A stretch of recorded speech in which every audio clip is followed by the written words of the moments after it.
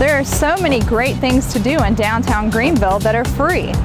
The Swamp Rabbit Trail, the Downtown Trolley, the Liberty Bridge, parking.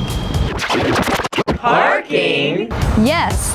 Have you heard about the City of Greenville's new parking rates? The first hour of parking is now free in all city garages. The second hour is $1.50 and $1 an hour after that, up to $7.50 per day.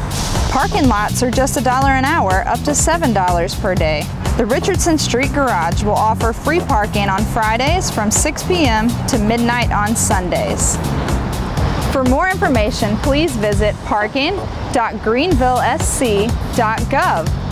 Which garage will you park in first?